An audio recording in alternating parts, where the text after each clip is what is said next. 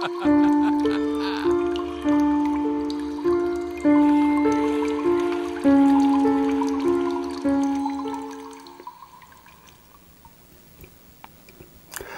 so this is the HBO Max Raised by Wolves Season 1. Unfortunately, it is a episode per week, so that's why it took me as long as to do this. I wanted to watch. I like to binge watch. So the plot of this is, and I wasn't really sure what to think of the trailer, but it had, what drawed me to it was Travis Fimmel, isn't it? You know, a.k.a. Ragnar Lothbrok. I've been waiting to see him in something, another TV show as a main role. The plot of it is, it's the future end of the world. Humans destroy the Earth from war or, you know, the typical toxic air. Interesting enough, the war that is in this, and it's still after they claim the war is over, but it's between religious nut jobs and atheists. So when I found that out in the first episode or a couple episodes, I didn't know where to go with that, because I'm a person that's open-minded and respectful of other people's opinions. But I also just don't like it forced, and I'm not going to go fully into it, because that's not what this is about, but I want to touch briefly on what I think. So I was a little bit curious of how they're going about it. They definitely put both sides questionable, but it's not like, you know, it's a fantasy movie. It's a fantasy movie that is directed by Ridley Scott, and you can clearly see that within the first episode of his style. And what I can reference him to is, and what this strongly reminds me of, is the past two Alien movies. From the dark tint to the androids that are in here. The androids, out of all the things, stand out the most. It's literally like he just took the androids from the idea of the Alien franchise and put them in here. Everything 100% about them. Even when they bleed, they have that white milk coming out of them, blood-wise. Again, obviously they have androids in here, and they have two different types. One is just your standard one, and then you have one that's played by Amanda Collins, and she's this very, her first couple episodes, she was very, very creepy, and she just went psycho. So her and, excuse me for butchering his name, I'll butcher Solomon. He plays father, and Amanda plays mother. There are these two droids that are sent to another planet to raise kids to start over. So her character kind of turns into this flying, killing thing. It's just really eerie and interesting. And I don't want to get into too much of it, because there's a lot to this that I don't want to tell, because it's something you should check out. Either way if you feel about it. So what I was surprised is both of their characters had a very interesting story arc to them. They had definitely a lot of story arcs. And why I find that interesting is because I wasn't expecting it. Because they're droids. Well, they're androids. Sorry. Technically same thing. And they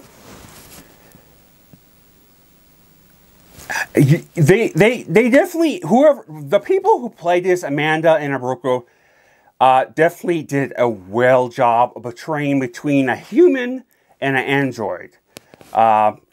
You know, you got feels and kind of emotions, like a whole bunch of stuff to them that I did not at all see coming, and the whole different of emotions and stuff to them were really good. I definitely say, and I don't know what they else been in, And honestly, I couldn't have really judged them on anything else. They did an excellent job, again, betraying between, you know, real-life humans to androids. So the kind of robot type of voice of how they don't know exactly what emotions are, and so how they ask questions and stuff of people. It is a weird show. It really is. There's definitely some... it's not as weird as I was told, but there's definitely like a couple of spots that took me so back because they were just so out of the norm. I don't really even know what the hell was going on with that spot. So there's like a little bit of I'm a little obviously missing something. I could be wrong, but I believe this was based on a book. I believe I heard that, and it looks like it was. So I guess I'd have to read the book to understand, and I don't know how true it is to the book.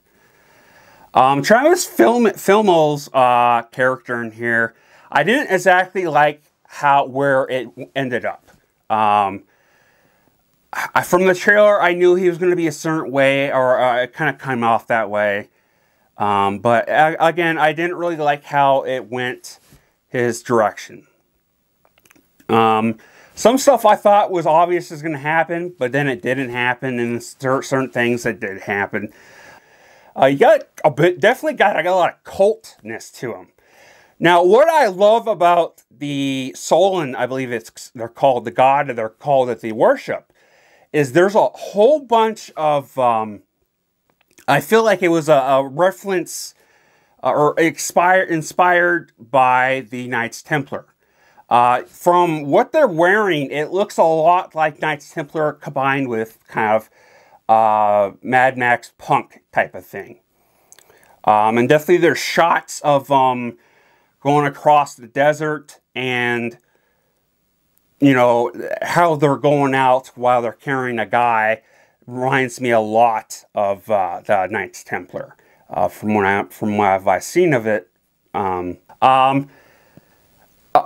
The story is definitely interesting. I wouldn't say it's like, I don't know if you would say it's what the word you would use it for. What I'll go with is interesting. Very interesting. I was immersed into it.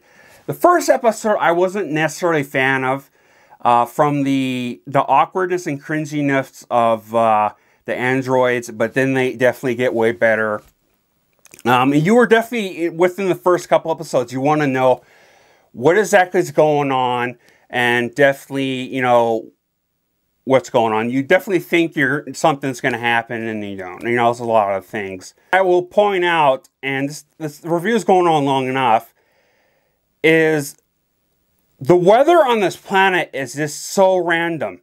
So they're in the desert or they're in the forest, right? And it is just hot out and, you know, bright out. The next day, it is all freaking snowing and everything. Another thing I'll point out is, and I'll go specific who this is around, you definitely got, I watched the, towards the end, and there's definitely something that, like, screams alien, you know, type of thing. Yeah, I mean, I really, really am interested to see what happens in Season 2. Apparently, they already filmed it, I believe my stepdad said.